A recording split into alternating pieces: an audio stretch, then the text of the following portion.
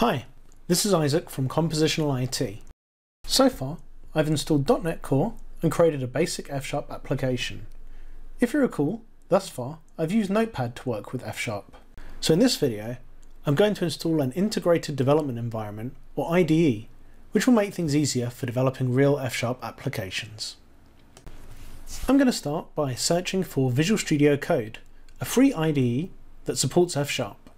I'm going to click the Download Visual Studio Code link and then download the Windows version.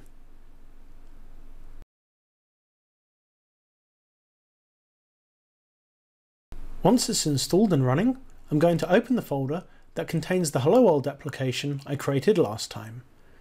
If you're coming from the .NET framework, notice here that there's no solution file. VS Code works just fine with folders that contain projects.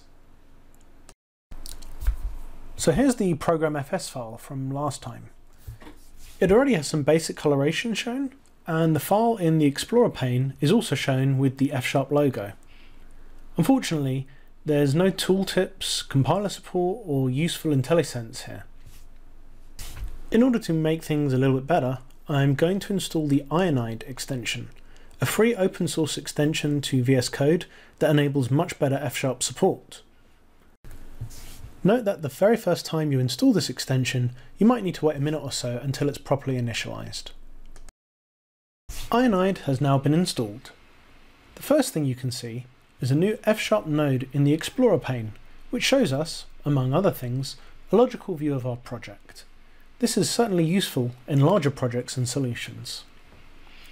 Ionide also gives us a code lens, which shows us the inferred types for values.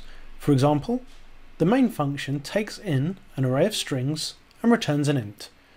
This is an extremely useful educational tool when learning F#, as you can use it to understand how the F# type inference system behaves.